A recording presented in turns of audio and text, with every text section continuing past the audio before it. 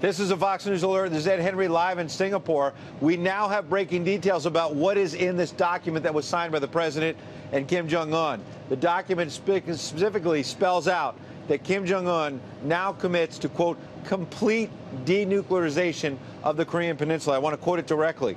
President Trump, the document says, committed to provide security guarantees to the DPRK, and Chairman Kim Jong Un reaffirmed his firm and unwavering commitment to complete denuclearization of the Korean Peninsula. So you're going to have critics coming out undoubtedly in the hours ahead saying that maybe this is not such a big deal. But hang on a second. When you look at the nitty-gritty detail, it certainly sounds like we're moving towards denuclearization. Let's get some live reaction. Jessie Jane Duff, she's live in Washington, a retired Marine gunnery sergeant, a senior fellow with the London Center for Policy Research. Good to see you, Jessie. What's your immediate reaction to not just the events we've seen unfolding, but we've been waiting for these details? We've finally got our hands on it.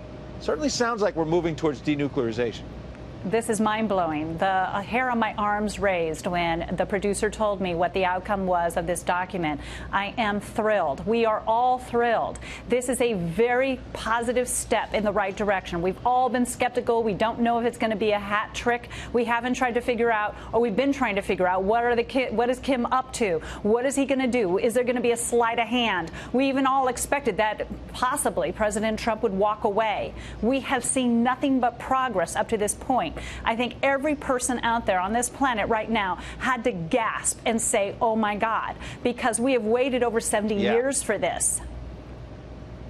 Jessie, I want to read some of the other details we're just getting. This is spilling in as breaking news. The United States and the DPRK will join their efforts to build a lasting and stable peace regime on the Korean Peninsula. Obviously, a long way how you define peace and how we're going to get there. But the idea that the president said before this summit, I'm on a mission of peace. His critics laughed. His critics said this may never get off the ground. And here it is in black and white, Jessie. Well, the problem that we do have is that the Kim family has never been on a mission of peace. Their whole goal and objective has been to reunify with the peninsula, South Korea, that is. So when you now remove their capability to attack or assault or take over South Korea, my biggest fear now is that Kim is going to be suddenly disarmed and aware that he is really vulnerable. And when he is a vulnerable man, you get very nervous reactions from any dictator who has disarmed. So this is where we have a big risk. What is the next step to protect Kim? That is my first question. Not that I want to protect him, but if he cannot protect himself, then we can't see this moving forward, because essentially those nuclear weapons have been his life insurance policy. There's a last point in this document signed by the president and Kim that I want to get your reaction to as a military veteran. It says the United States and DPRK commit to recovering POW MIA remains, including the immediate repatriation of those already identified. There are a lot of people in the United States still waiting for answers about the remains of their loved ones from the Korean War. This is an important development as well.